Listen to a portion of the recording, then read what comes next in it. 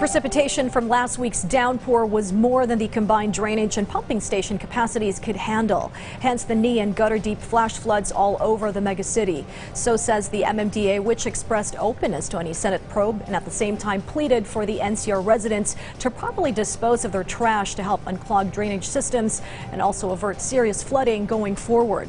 Here's the full report from our Patrick De Jesus.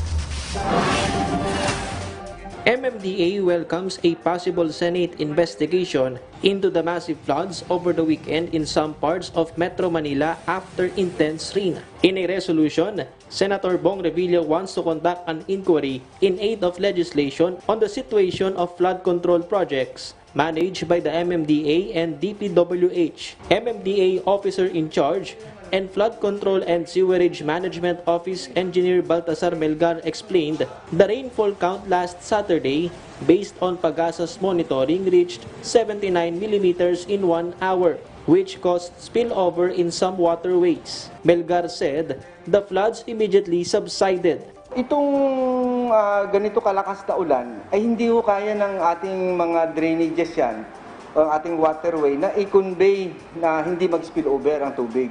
So napansin natin na yung San Juan River ay umapaw kasi nga hindi niya kayang i-convey agad yung baha na bumagsak doon sa San Juan River papunta sa Manila Bay through Pasig River.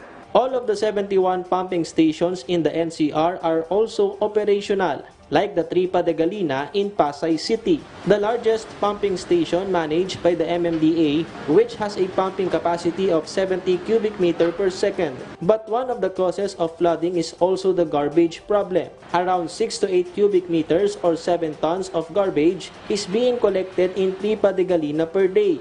But when there is an intense rain, it reaches up to 20 cubic meters or 18 tons of garbage. Ang pinaka-function po ng pumping station ay magpapump lang sana ng tubig baha. Kaso may kasama kasing mga basura kaya nababawasan yung capacity ng pumps namin.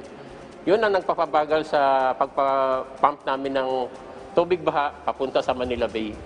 At saka nasisira pa yung mga equipment namin. This is why the public is encouraged to be responsible with waste disposal. Meanwhile, the MMDA assured there are other flood control projects in place. Mayroon tayong flood control master plan. Ginawa yan ng World Bank. So yan ang sinusundan ng DPWH, ng MMDA na pag nag-construct ng structure. Patrick De Jesus for The Nation.